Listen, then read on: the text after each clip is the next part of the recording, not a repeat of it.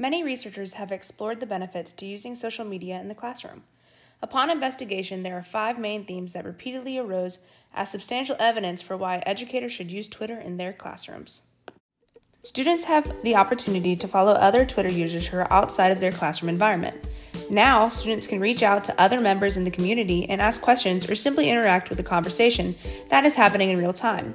In a focus on students' use of Twitter, their interactions with each other, content, and interface, written by Pestridge in 2014, the author suggests that Twitter emphasizes Vygotsky's concept of zone proximal development by allowing students to interact with more experienced members in society. Twitter was found to promote equity of student voice in the class because students have more opportunities to ask questions through the Twitter platform.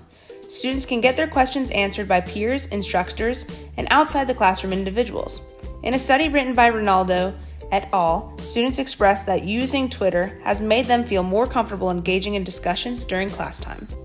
In a study conducted by Junko, Alafsky, and Heiberger, the authors reported that students who participated in Twitter experimental group showed significant increase in engagement scores. Pestridge, 2014, further explained that when students used Twitter, they interacted more with the material because they were paraphrasing and applying content using their own written and spoken language. This contributed to a deeper understanding of the content that they were studying.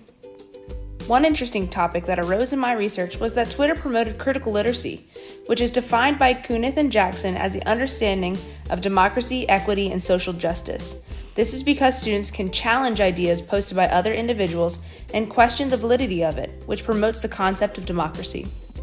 The use of social media, specifically Twitter, fostered a community feeling and enhanced student relationships with teachers, peers, and others who also use Twitter. Since students can communicate and ask questions, they can have more frequent interactions. Becker and Bishop further argued that student communication on Twitter can promote student work to an authentic audience. Twitter has many beneficial uses, but perhaps teachers may not know how to incorporate it into their daily classroom activities. The following explores how a teacher can integrate Twitter into their classroom. Teachers can ask students to participate in classroom discussions. In a research study, Knight and Kay argue that students can pose questions during lectures and get answers from their peers. Classroom discussions can be increased, which allows students exposure to peer perspectives as well as teacher perspectives. Teachers can allow students to post questions throughout a lesson or outside of classroom time. Pestridge argues that Twitter can show a teacher what students may be struggling with by acknowledging the trends in their questioning. This helps teachers better address the needs of their students. Becker and Bishop explained that Twitter can provide opportunities for formative assessment, where teachers can gain quick insights into student misconceptions. Teachers can pose formative questions and ask students to respond both in class and out of class. Teachers can then offer formative feedback, which ultimately helps build student understanding. Do your students constantly ask for reminders for quiz and test days? Do you keep having to repeat that key information? Blessings et al. Explains that tweets can serve as short reminders for content, which contributes to successful long-term memory retention. Twitter allows for peer modeling by allowing others to see classmates' discussion ideas and posts. This can help students address misconceptions and unfamiliarities in various topics. It is also helpful for giving students multiple perspectives so that they may see the arguments of others and consider their thoughts. Since Twitter is a service that is free, teachers can invite parents to follow a classroom Twitter handle. Carpenter and Krutka argue that if using Twitter in elementary school, parents can be an active part of their child's education by seeing posts and commenting on what their child is doing in the classroom.